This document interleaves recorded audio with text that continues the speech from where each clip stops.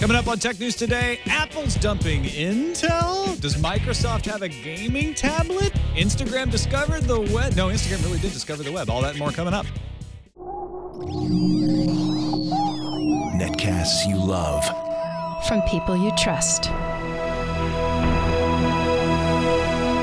This is TWiT. Bandwidth for Tech News Today is provided by Cachefly at CACHEFLY.com.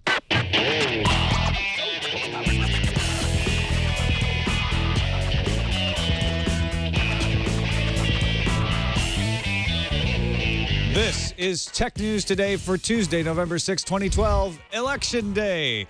Tech News Today is brought to you by ShareFile. Enhance your workflow. Send files of almost any size easily and securely with ShareFile by Citrix. Try ShareFile today. For a 30-day free trial, go to sharefile.com, click the radio microphone, and enter TNT.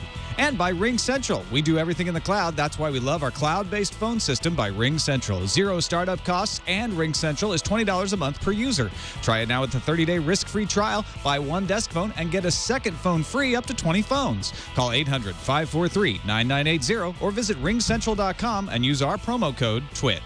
And by Gazelle, the fast and simple way to sell your iPhone, iPad, MacBook, or Android smartphones. Find out what your gadget is worth and get cash to upgrade to the latest iPhone at Gazelle.com.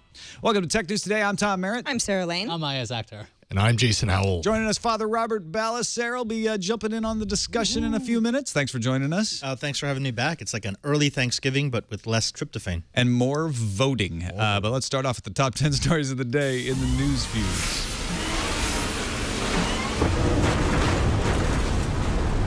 I cast my vote for the Bloomberg story. Bloomberg reports that no less than 3 people with knowledge of the work say Apple is exploring using ARM-based chips in its laptops and desktops. While the engineers at Apple don't see a switch happening for a few years, according to Bloomberg, they also think it's inevitable. Apple uses ARM-based chips in the iPhone and the iPad right now. Halo 4 was unleashed to the masses today at midnight, and the critics are giving it 2 thumbs up, and in some cases even more than that. After reports of repetitive gameplay and the same old enemies and, oh, the environments are all the same, a sort of this again attitude hung over the press push at E3 2012. That was when Halo 4 led Microsoft's press conference, but CNET calls it a must-buy. So you know what that means. Get out there and vote. How many thumbs do these people have? Lots of Well, it's Halo, so they're aliens, not right? many. How much would you pay for Amazon Prime on a monthly basis? $8. Well, yeah, Amazon agrees with you, Tom, and is testing out an $8 a month option for Amazon Prime. This service would give you access to Amazon's instant video library and that whole upgraded shipping service. While it would cost more on the year, about $96 compared to the yearly $80 fee, it could be quite enticing to new customers. Instagram took forever to add Android support to its popular iOS service, but it's taken even longer to add the older, more widespread World Wide Web platform. You may be familiar with it. You're probably using it right now. That long worldwide nightmare is over, though. Instagram announced web profiles that allow users to comment, like photos, and edit their profile information. Microsoft Surface RT tablet offers twice as much storage as the iPad at the same $499 price point, 32 gigs versus 16 gigs, so it's better. Unless you actually want to use 32 gigabytes. Microsoft has clarified that only about half of those 32 gigabytes is free for users to access because the total disk size is really about 29 gigabytes, and then Windows RT, Microsoft Office apps, other built-in apps are another 8 gigabytes, and then 5 gigabytes more for Windows recovery tools, and you're left with 16 or so gigabytes of free space out of the box. So Twice as much space. Nobody's better than anyone else. We're all equal. Everyone Friends wins forever. the election. We all win, RT It's a tie. or not. I hate math. Some of you Tech News Today Redditors are all excited about this next story. The BBC micro game Elite is back as a Kickstarter project. The game is called Elite Dangerous and is looking to raise 1.25 million British pounds. Right now it's at over 200,000 pounds. The guy behind the Kickstarter project, oh, by the way, it's David Braben, who happens to be one of the original developers of Elite. He says Elite Dangerous is the game that he wanted to make for a very long time. Apple lodged a lawsuit against Motorola in March 2011, claiming the mobile company was charging unreasonably high rates for patent licenses at 2.25% for each phone sold. As the case neared trial today, Judge Barbara Crabb dismissed it with prejudice, leaving the question unresolved. The case was dismissed because Apple would not commit to abide by the court's decision. So Judge Krabs said, well, there's no reason to have a trial then. Microsoft has a similar case against Motorola set to go to trial November 13th. Get an Amazon locker at Staples and get your online shopping packages sent there. Go Amazon. Lakers. It's not. That's different. Well, sorry. Never mind. Amazon has sent storage units set up at grocery stores, convenience stores, and drugstores. Many of them open 24 hours, so that's convenient. The point is trying to let customers avoid having to wait for ordered packages due to a missed delivery. Amazon sends customers an email with a pickup code, which is entered on a touch screen to open the locker containing the package. Shoppers then have 3 days from the delivery date to pick up the package, or else it self-destructs. And blows up Staples. So don't let that happen, people. Pick up your packages. Unless you don't like the Lakers. And Right, I'm a lot not of people saying don't. anything A lot here. of people don't. I'm just letting that Kind of the hang. Yankees of basketball. Chip design competition just got really complicated, so try and follow me here. GPU designer Imagination Technologies will buy CPU architect MIPS for $60 million US. The iPhone 5 uses a GPU based on Imagination Designs. MIPS CPU designs are used in networking equipment and digital TV. Now, this logically looks like Imagination gearing up to take on ARM. However, part of this deal sees Imagination and Allied Security Trust taking 498 of MIPS non-processor patents and creating a new holding company called Bridge Crossing. One of the leading investors in Bridge Crossing, ARM. Okay, I'm going to put my brain back into my head because it Yeah. just exploded. New Jersey is Like allowing Staples. New Jersey is allowing its citizens to vote via email or fax so they can participate in today's election. Some experts are weighing in, and they are afraid of miscounts and that email voting could remove the ability to vote in secret. Princeton University professor Andrew Apel called email voting insecure and cited concerns of spoofing. Matthew Blaze, a secure systems expert, is concerned that the system may be subject to crashed email servers and denial of service attacks. By the way, go vote today. Yeah. This episode of Tech News Today brought to you by ShareFile from Citrix. When you email a file, you're not just sending it. You're giving over your personal information. You're giving over confidential information. You're secure. We're just talking about email. You want to send your confidential, secure information through e-file? Maybe the people doing the voting should check out ShareFile. It opens up a world of possibilities. Rather than an attachment, your file is sent as a secure link that allows you to collaborate and share information to get work done. Now, you may say, well, wait a minute now. I got to use some weird service. It's separate from email attachments. The thing about ShareFile is it's dead simple. It integrates with Outlook, and to people on the other end, it acts as if they're getting a normal email with an attachment. It's just a lot more secure. They click a link, they get the file, they open it up. They don't have to do anything on their end unless you want to password protect it. You can do that. And you can also track whether they opened it, how many times they opened it. You can control who opens it. You can use it for collaboration. ShareFile allows you to access your files remotely from your laptop, your tablet, or your smartphone. I use it when I have something, legal documents, financial documents, that I just don't want to throw out there on the open internet in an email attachment. I want to keep them secure, and I want to be able to pull them off. Once, my CPA has gotten the financial transactions, I can actually then take that file away and say, okay, he's got it. Let's make sure nobody else can get it. Try ShareFile today. You don't have to take my word for it. Sign up with this special offer, a full 30-day free trial. Go to sharefile.com, click on the radio microphone, and enter TNT. Remember, visit sharefile.com and type in TNT. And we thank Citrix and ShareFile for their support of Tech News Today. All right, joining us today on Election Day is Mr. Father. I guess it's just Father Mr. Robert. Padre. Mystery Father. Father Robert Ballecer, host of This Week in Enterprise Tech, back with us. Thank you for joining us, for sticking around. Thank you for extra inviting day. me back. Yeah, especially we after always- that last time. So We always You're on love having you probation back. now, Bob. yeah, I know. Let's start off with talking about this idea of Apple switching from Intel to Mac. We mentioned it in the news views. Bloomberg reporting that engineers, three engineers who had knowledge of the matter. Is that it? I don't Something know. like that. Anyway, Familiar with the three people knowledge. with knowledge of the work. That's what it was.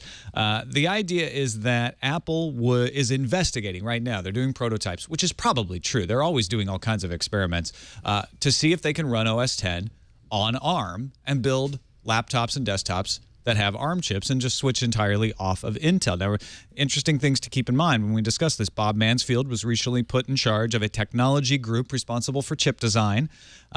They have always wanted to unify the experience, and having the same chip in all of their products would make it easier to unify that consumer experience, that end user experience.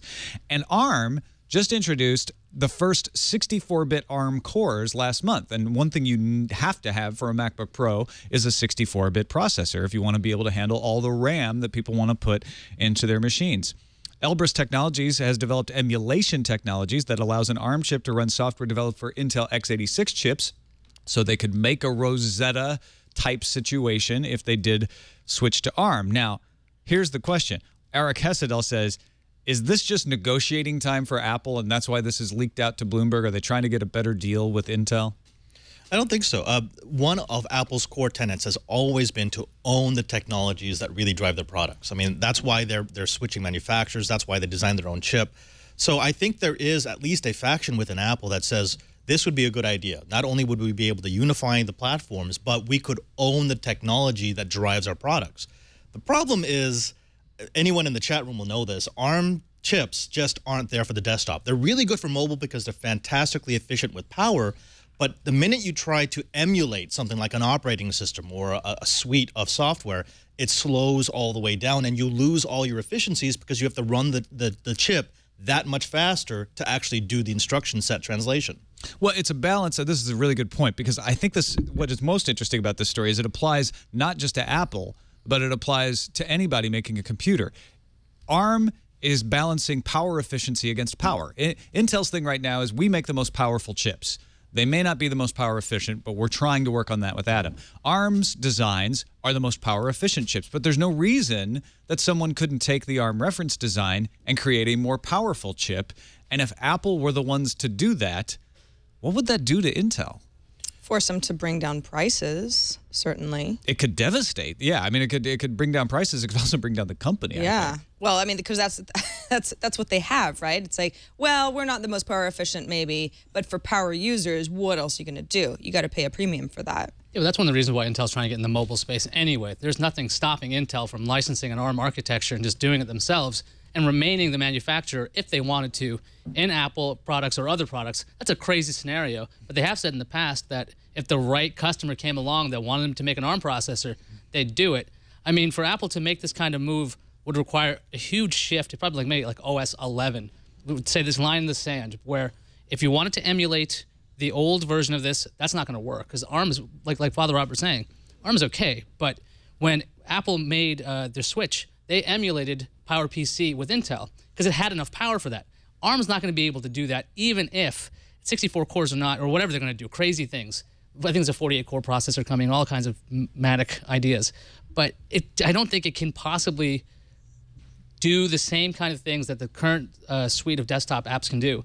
Although Apple does have that app store. So they can simply say, look, just recompile your code. It's going to run on ARM. It's going to run fine. But I think it's a long ways away. Ishai asks, well, how would this bring down Intel? It's just OS 10. My proposition here is not that it's just OS 10 that brings down Intel. It's that Apple proves that you could make, if the Apple were to prove you could make a powerful ARM chip at a cheaper rate, all of a sudden everybody running Windows would also start running ARM processors, and Windows RT could be beefed up by Microsoft. And again, we're talking something that happens over several years here. And I think I wish I could find the person in the chat room who pointed out, oh, here it is, Web 1703, so you're anonymous. Intel could build ARM chips, you know, so this could actually just change the landscape. Intel could license the ARM design and say, well, we're still the best at building chips. Yeah, I just said that. And we'll do that. You said that too. Mm-hmm. So, and something else about Intel is that, yeah, this would be a big hit. Apple is a big customer. They're a big single customer, but Apple still makes up a relatively small portion of Intel sales. They sell more processors to Google than they sell to Apple. So, I mean, yeah, it's a hit, but it's not something that I don't think it would destroy the company in the near term. In the long term, if Apple's approach with ARM takes off, then yeah, it could really put a dent into Intel sales.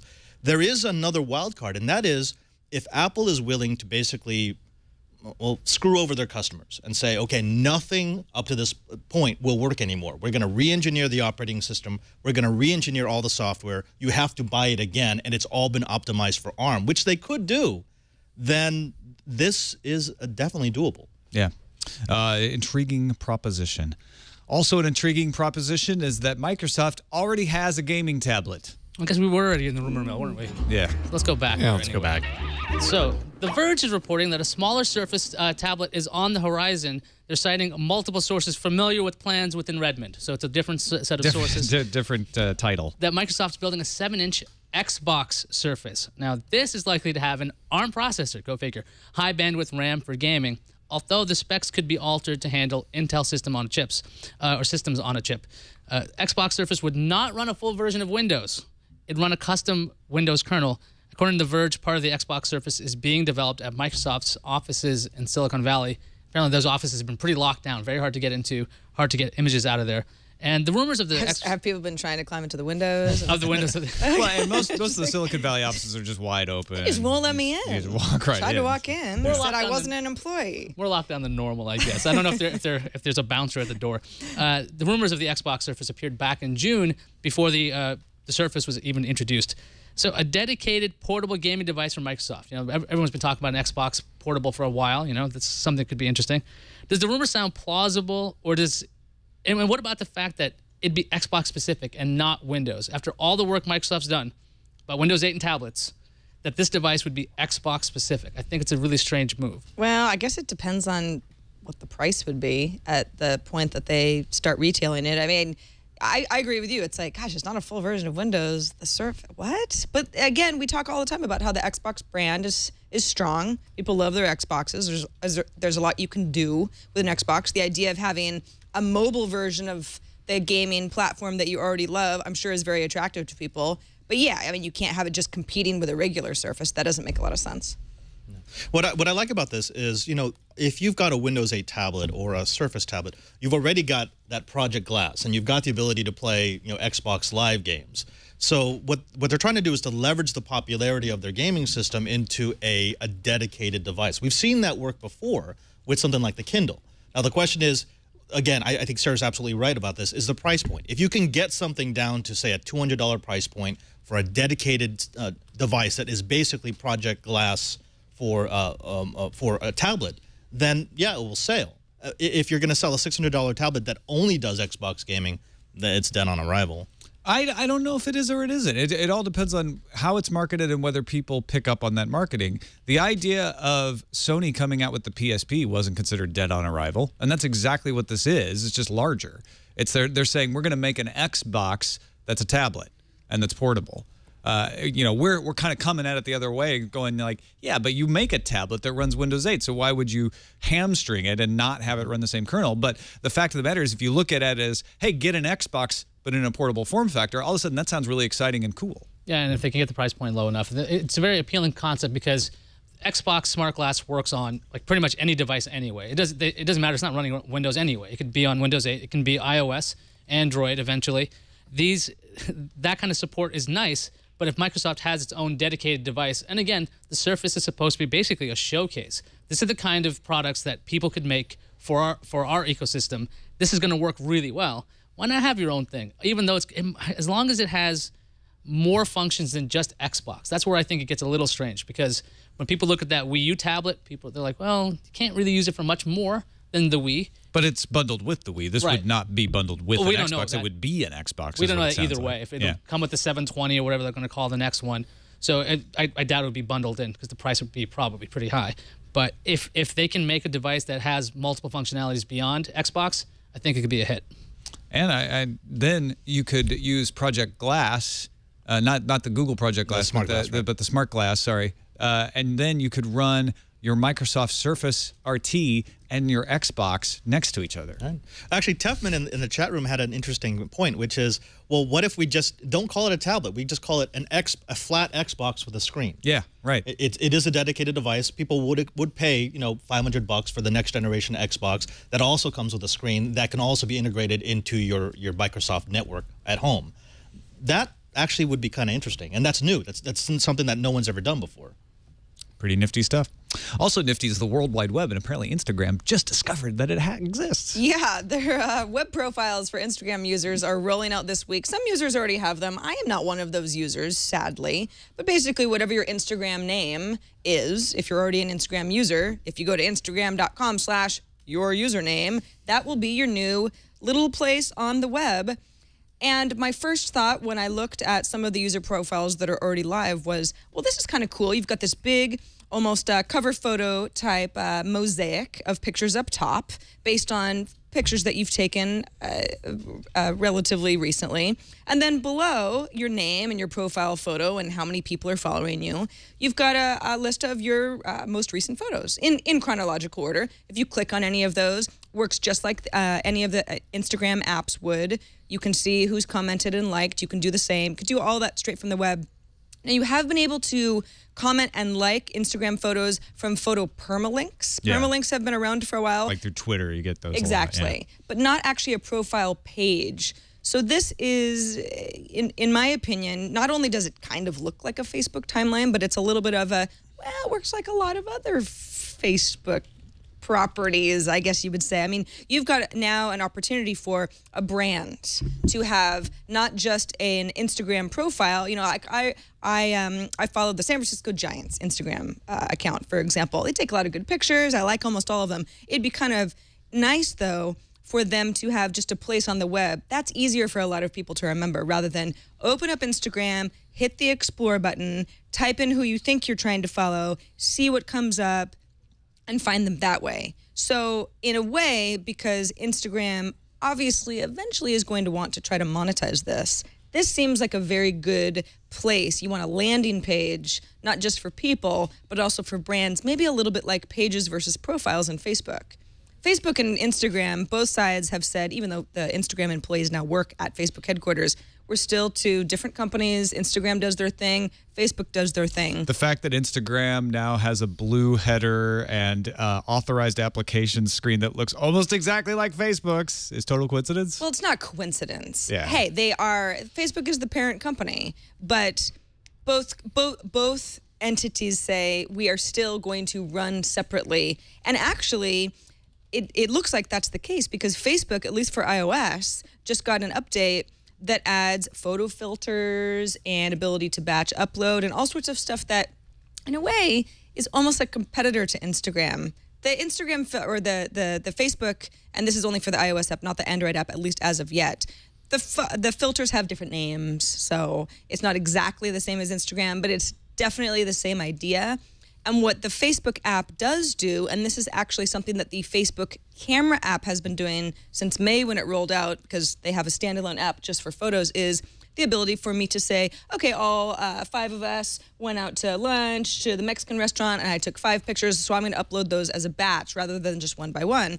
Can't do that on Instagram, at least not now. Mm-hmm. So it's almost as if, depending on the kind of pictures you take and what you want to share on Facebook, if you're already sharing Instagram pictures to Facebook regularly, like me, I might not always want to use Instagram because the Facebook app has filters too, and I have some other features.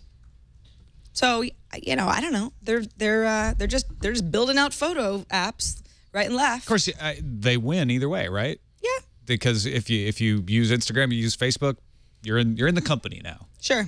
Yeah, I think Facebook thinks, why don't we make it easier for people to access Instagram, open up web profiles? Why not?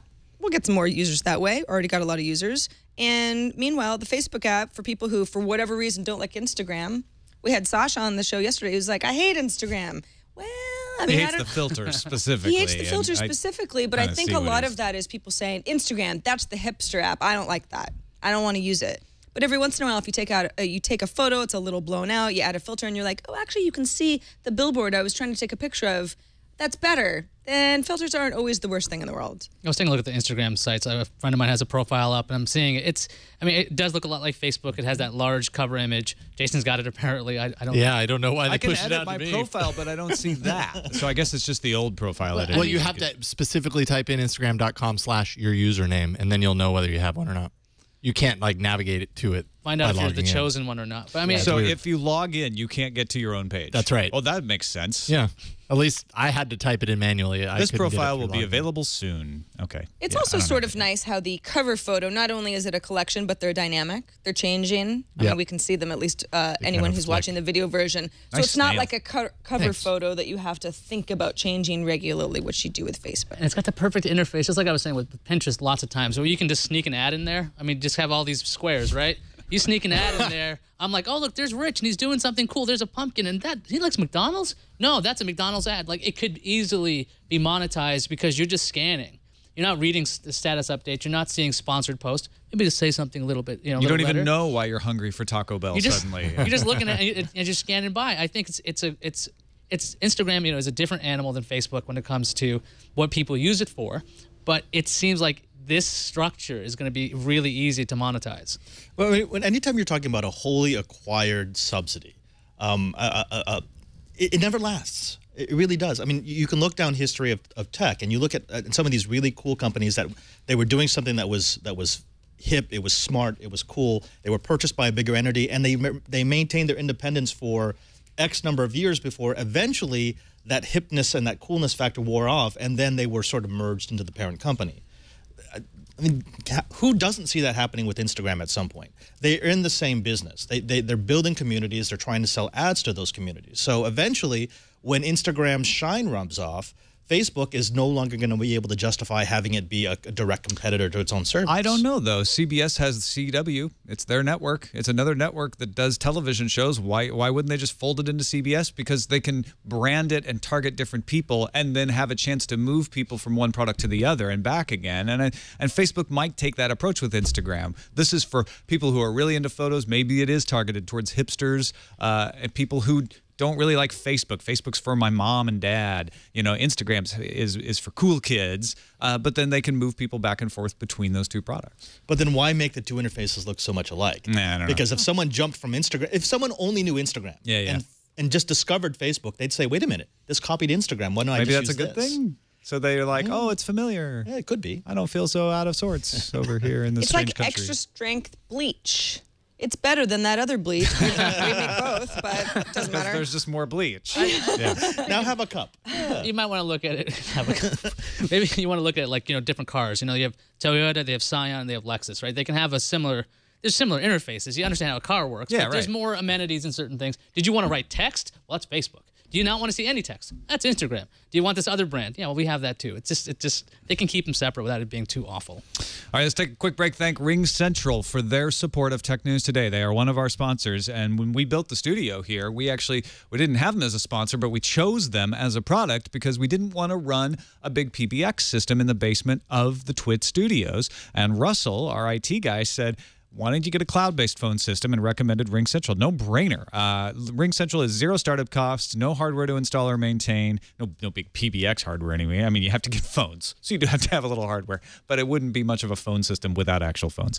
Ring Central allows us to easily customize all of our call handling. You can get your voicemail in your email, fax messages. If there's there's people out there that are still trying to send you fax messages. You can get them right on your smartphone with Ring Central. All-inclusive pricing is as low as $20 a month per user, and you can start right now with a 30-day risk-free trial. They have a special offer for our listeners. When you buy one desk phone, you get a second phone free up to 20 phones. So call this number designated for our TWiT listeners, 800-543-9980. That's 800-543-9980. Once again, 800-543-9980. Or go to ringcentral.com and use the promo code TWiT. Ringcentral.com, promo code TWiT. We thank them for their support of Tech News Today.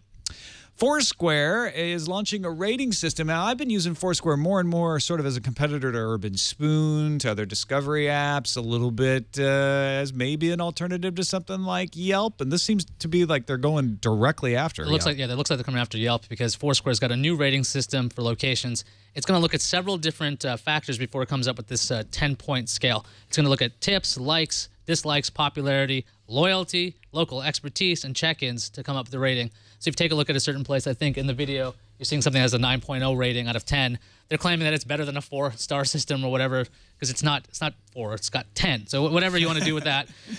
That's funny. That was one of the weird things in their blog post. You'll also find the scores in the Explorer section of the iOS apps.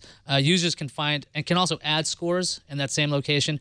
And it's also available on the web. So if you want to take a look how that works, you can actually just go online and find it. I find it a lot easier to use on the. I found the ratings easier online than I did on the app.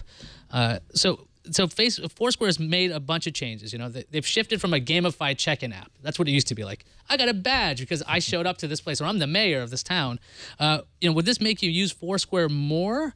And should Yelp worry? Because this seems like now it's a more information database than it was before. Before it was just this game. I think it makes it more compelling to use Foursquare as I want to go somewhere good.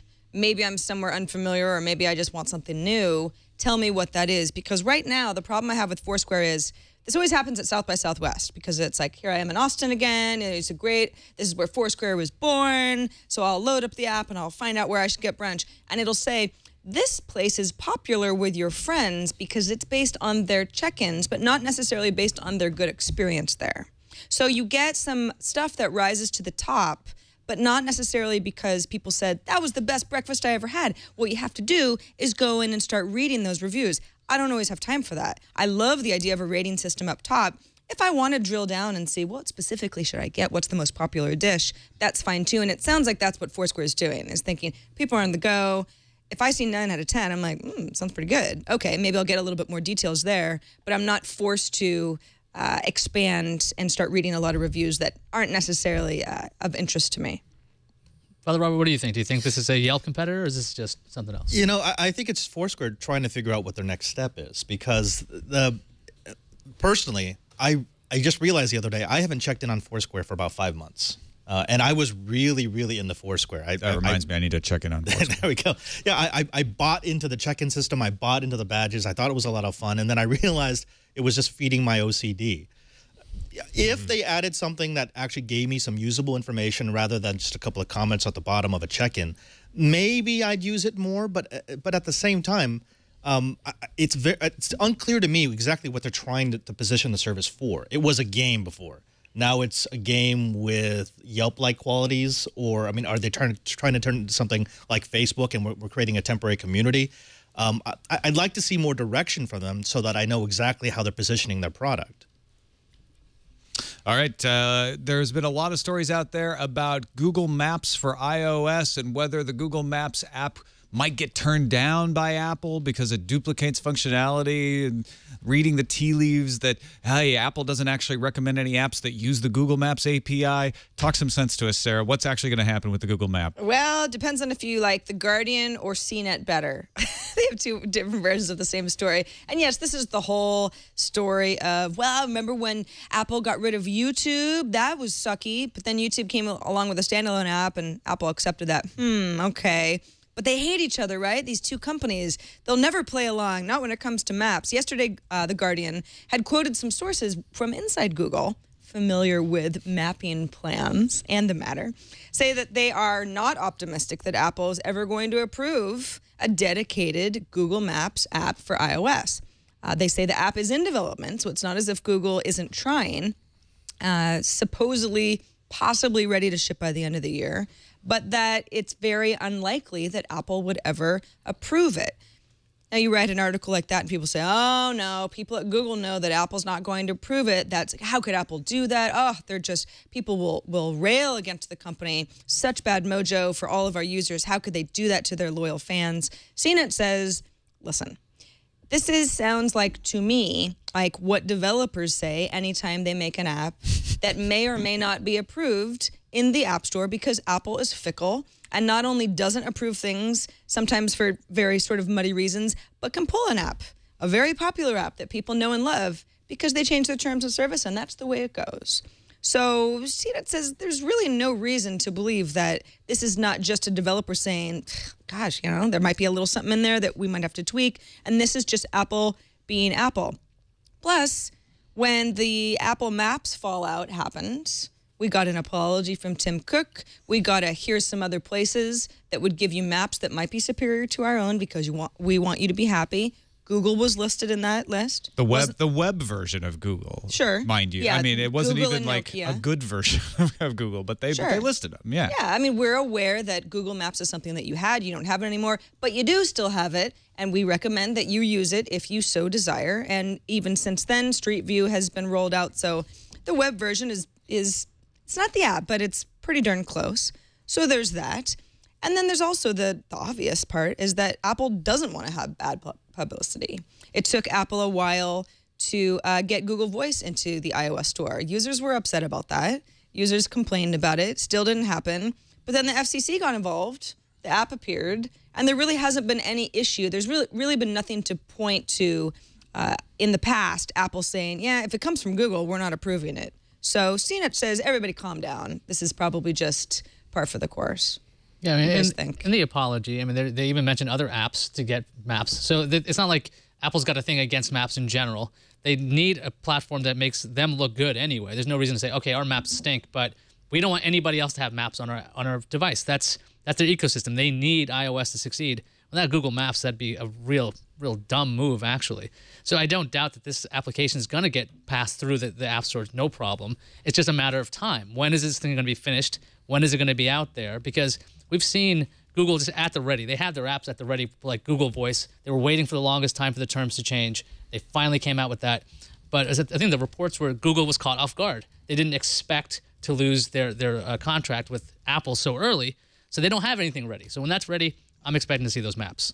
It would not make any sense for Apple to turn down a Google Maps app, would it, Father Robert? I can't see a way where that is a positive outcome for anybody. Absolutely not. No, I think Sarah's right. This is Apple being Apple. We've seen it before. If this was an unusual case of a long process, then maybe I'd be worried, but we've seen this time and time again.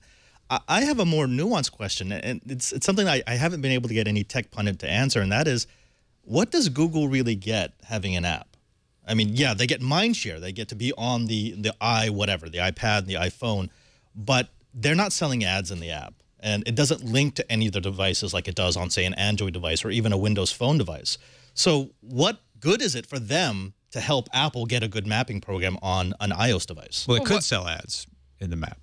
They did on the YouTube app. Now they can. Now they couldn't before. But, I mean, they've really been trying to crank down on that because everyone knows they want to develop their own content selling system, advertised selling system. I mean, couldn't you see a Google exec at some point saying, why are we doing this? Before it was Apple. Apple made the app for their iOS device using our data. But why should we go to the expense of creating an app for them if they don't want to do it? The way I've seen it is that I've seen the Google apps almost as gateway to Android. Because the thing is, when you find out these applications kind of work and you can't switch your default unless you jailbreak, you go, Google Voice works really well, and Google Maps works really well, and YouTube works really well. Wait a second, if I'm using all these Google apps, why am I not just going to Android? Because I know I've had that experience of switching devices and go, oh, this works a lot better over here, and you're more likely to try it out. So to me, I think this is more, it's even kind of like keeping a mind share, keeping their presence known, and it would be just foolish to knock out 25% of the market and go, oh yeah, we're not paying attention to you guys. It doesn't even have to be about Android, just about Google in general. Like, sure, Android is an awesome direction and perfectly legitimate, but Google just wants people to use Google. And so if they don't put maps on iOS, then people are using Google less, they're thinking about Google less, and they're less likely to use it, and they're driving people essentially into the Apple Maps because they're like, well, none of these other things are really very good, and they get used to using something else. They might use the Bing Maps on iOS, which are there. So I think they kind of have to because they want to keep Google Maps as the idea of the best map app that you can use. You know, that reminds me of about 5 or 6 years ago when I was running a youth group down in San Jose, and there were a bunch of our young adults who had iPods. And iTunes on a Windows machine back then was it was horrible. It was a terrible, terrible experience. One of them got a MacBook, and it worked so well. And they're like, wait a minute, why aren't we just using MacBooks? This would work better if we had a MacBook. So yeah, in that context, I could see that working. That's the advantage of having the mind share. But that's also assuming that at some point, an iOS user will pick up an Android tablet or pick up an Android phone and to be able to experience the full Google experience. That's why I said it doesn't even have to be the Android end game. As long as they get them to use Google Maps on their MacBook, Google wins. Let's finish up. It's Election Day in the United States. There was a hurricane last week you most likely heard about. which is disrupting voting in the East Coast. And displaced persons in New Jersey are being allowed to vote by fax and email. Now, these both have problems, but the email one is getting a lot more attention than the fax one. But here's how it works. By 5 p.m., by either email or fax today, New Jersey residents have to fill out an electronic ballot application and email or fax it to the New Jersey Voting Authority. Then, along with the ballot, electronic transmission sheet and a secrecy waiver will be mailed back to the applicant. Email or fax your completed electronic ballot and verification materials, and I don't know what those are, as detailed in the voting instructions by 8 p.m. tonight. So at the latest, you can request a ballot is at 5 p.m., and then you should get one turned around quickly, and you have until 8 p.m. to file it. Then afterwards, by U.S. mail, you have to you have to send your entire completed application to your local county clerk, print it out. So that's sort of your checksum, right? You're sending this ballot sort of like a provisional ballot through email or fax. Then you're sending your application. And I suppose the idea is they can later go, if there's a recount or if there's controversy, they can go and verify that an application was actually mailed in for those votes that are sent in by email or fax. Now, millions of security concerns immediately. We mentioned them in the news fuse. DDoSes, email not being secure. Emails can get intercepted. Attachments could be modified either on their way or at the source. The votes may not be secret anymore, which is an issue. How concerned are you, Iyaz, that this would actually be a problem? Well, I mean, it seems like because this is kind of hastily put together, that there could be it could bring up the concerns right away. I don't know what percentage of people are going to even use this, and if it's going to matter when it comes to this particular state. Like, how does it vote normally? I mean, if this was a swing state, I could see people really freaking out. I mean, they're obviously concerned, but this is New Jersey. I don't know their record offhand. I'm going to assume they're probably a blue state. If it goes that way, well, as far as the election, it looks like the Democrats are going to win the presidential electoral votes in New Jersey by a comfortable margin. So it's likely not going to make a difference in the outcome of the election, and it is a small number of people. But it's definitely great to have this dialogue open, because this is some kind of way to get your vote in. If we can see what the problems are and figure out a system that makes it a lot easier to do this, because I always found it strange that it's on a working day. It's on Tuesday, the election day. It's not on a Saturday or a time period over a week like other countries have. Like it's this thing where you have to go to work maybe, or they're not necessarily getting a day off. If you can get a different way to not be standing in line to get your vote in, if we can figure out, okay, well, this is how we had to do it in an emergency. How can we set up a proper system? It's a good start, but I don't know what's going to happen with this one. Father Robert, is this a good test case, do you think? We didn't want the test case, but now we're forced to have one. I'm so afraid, because it does seem like it was kludged together. They did this out of necessity because of the devastation that's taking place on the East Coast. But at the same time, it's kind of exciting. I mean, did we need a disaster to force an actual test case of real-time electronic voting? Now, granted, a lot of people are going to look at this and going to say this is not actual electronic voting, because it's an email system and you have to send in the application later on. But it's the step in the right direction, and especially in an area where it's not going to affect the overall election. I think it's a good thing, right? I mean, if we can get more people to vote, if we can get more people to vote in a process that's easier to do, that's always good. Yes. Yeah. Well, and I think this could prove to be a benefit, because it's small enough, as Iyaz pointed out, that it might not really make a difference. It might not be controversial enough to cause an uproar in at least the electoral votes. But it is going to prove to be a test case, Sarah. I mean, this could end up being the thing that people look at and say, well, the things that were done right, the things that were done wrong can be improved upon. Yeah, we're sort of forced to get a relatively small sample to do a little political science experiment here. If it all goes well, then the people in charge of these sorts of things are going to be forced to say, well, hold on a second. Nothing actually went wrong here. This is something that could really help bring voting numbers up, which is a problem, certainly in this country. And, okay, now let's look at how we can make it secure, because we're now on the day that email voting is possible. So it can't just be impossible anymore. It's clearly possible. Maybe it doesn't work that well. We don't really know yet. And we can pick it apart afterwards and talk about what went wrong and what needs to be stronger. But it is possible as of this point. So that is exciting to me too. Anytime I can email and not have to walk somewhere. If done Good securely, thing. yeah. On the couch, voting from the couch, into it. Audio listeners, that was a thumbs up if you didn't see that. We have lots of antiquated voting laws in this country, though, so it's kind of weird that you can walk up and not even have to show ID to vote with paper, but we're all concerned if it's over a fax machine or an email, and that brings us to our randomizer. Randomizer. All Things D has a story up. Lauren Good, who's been on the show a bunch of time. We love Lauren. Pointing out that it's actually against the law in some states in the United States, not all states, to take a picture of your ballot either at the polling place or even if you're not at the polling place, if it's filled out.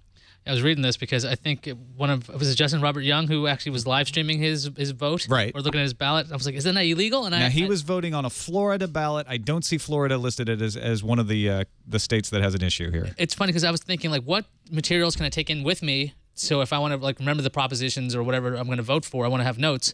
Like a person in North Carolina had his phone taken away because he wanted to look at the list of candidates, because you're not allowed to take photographs of your ballot because it's gonna cause some kind of fraud issue. Well, it's the not allowing photographs of the ballot at the polling place is just a ban on taking photos or videos. They don't want people to feel like they're being observed. It's a part of the secret ballot, right? Mm-hmm. That makes sense. Yes. But if you're not at the polling place, the idea is that if you take a picture of your filled out ballot, then you're doing that to prove that you voted a particular way, which is used to get the money that people use to buy your vote.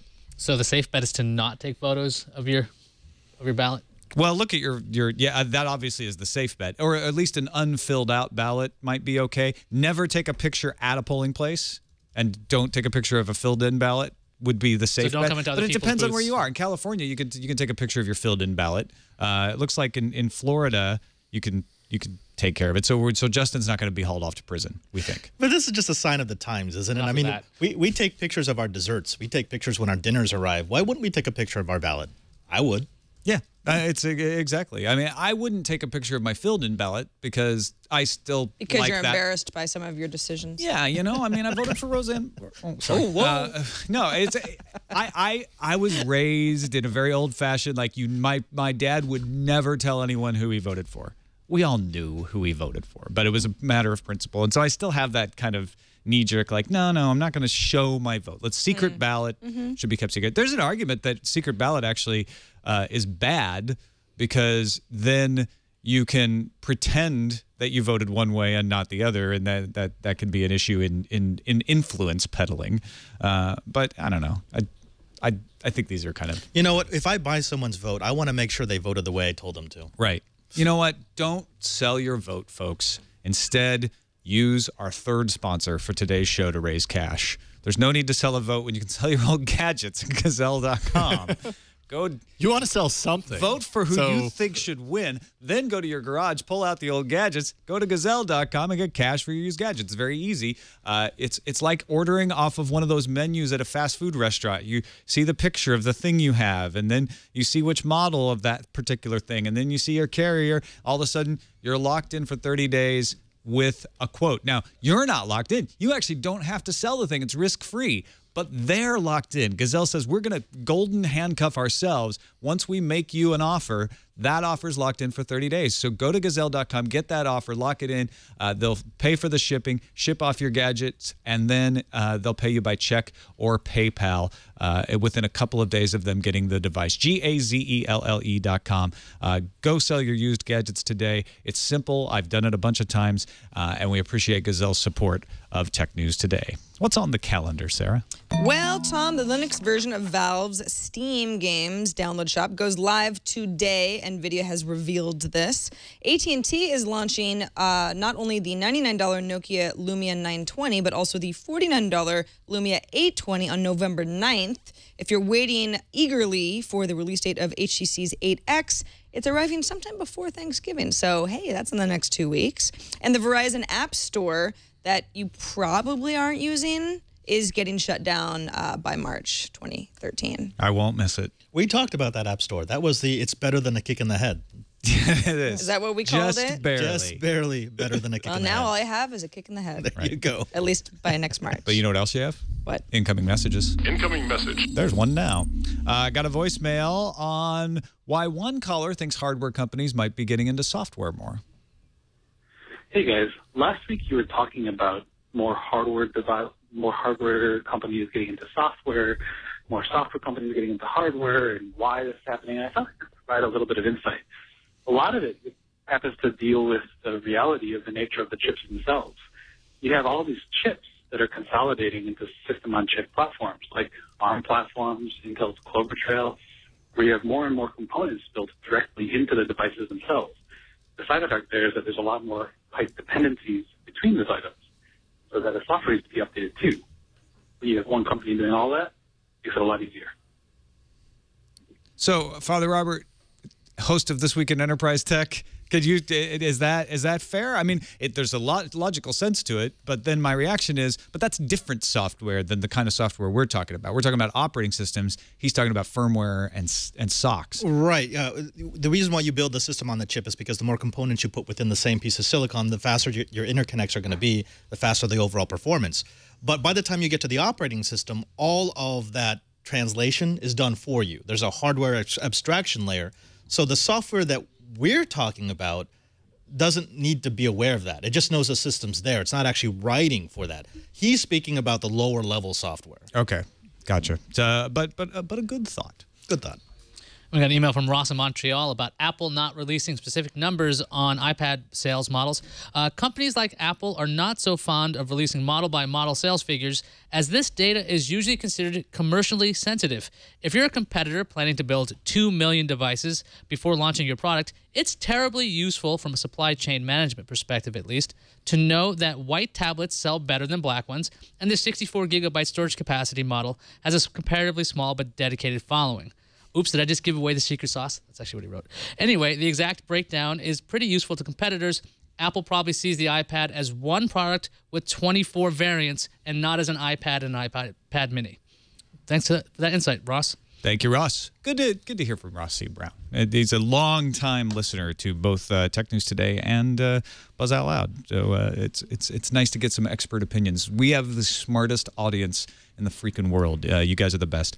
And that's it for this episode of Tech News Today. Thanks to everybody for submitting in our subreddit, technewstoday.reddit.com. Helps us figure out what stories we want to cover each day. Father Robert Ballecer, we've mentioned it a few times, not as a plug. This Week in Enterprise Tech, though, it's awesome. This Week in Enterprise Tech, we know it as TWiT. We film every Monday at noon live. Come on by and jump in the chat room and meet some of the most brilliant people and trolls you'll ever meet. Some of the most brilliant trolls you'll ever meet. That's it for this episode. You can find us on the web, twit.tv/TNT. You can email us, tnt@twit.tv, or give us a call, leave us a voicemail, 260-TNT-SHOW. Rich DeMuro joins us tomorrow. We'll see you then.